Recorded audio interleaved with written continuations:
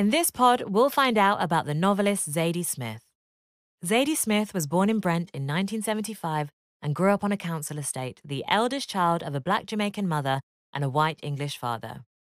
She wrote her first novel, White Teeth, while still a student at King's College, Cambridge. It's an epic novel about multicultural London that traces the lives of 3 families in North London and Oxford from World War II to the end of the 20th century.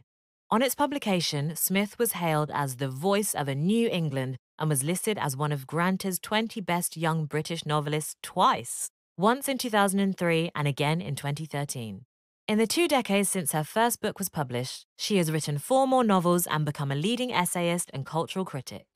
As an essayist, she shares her reflections on society, particularly in relation to race, class, gender, and ethnicity. In 2020, while living in London during the height of the COVID-19 pandemic, Smith wrote Intimations, a series of 6 short essays inspired by the ancient Roman philosopher Marcus Aurelius, and a fascination with the idea that language has the power to form reality, not to describe it, to actually create it. Smith is eager to point out that she was a reader before she was a writer. She had read all of Shakespeare's works by the time she was 15 or 16.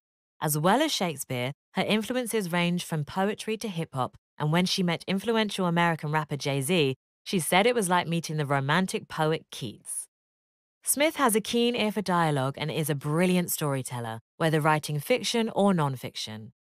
Her writing is informed by a sense of place, and she sees herself as a distinctly British writer saying, "In London, when you hear somebody speak, it tells you everything. It means up to and including differences in life expectancy, education, and what they do on a Friday night." Smith has said she doesn't mind if she never writes another novel, but she says she will always write and always be a writer.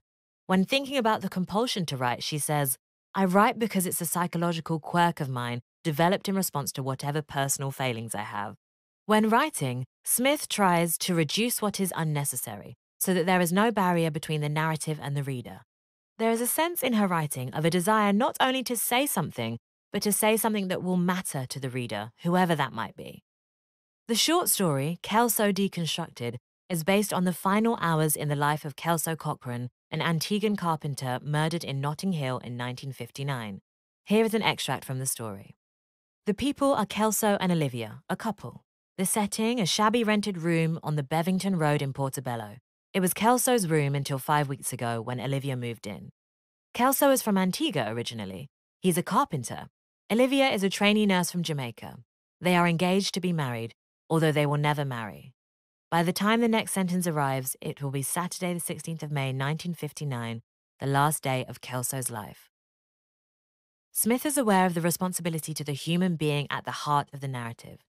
She says, "My job is to display that terrible event, but the moment you turn it into a story, you're turning it into a fable or a moral lesson. Can you admit the artificiality of it and not rely on the illusion of realism? People should read with their eyes open."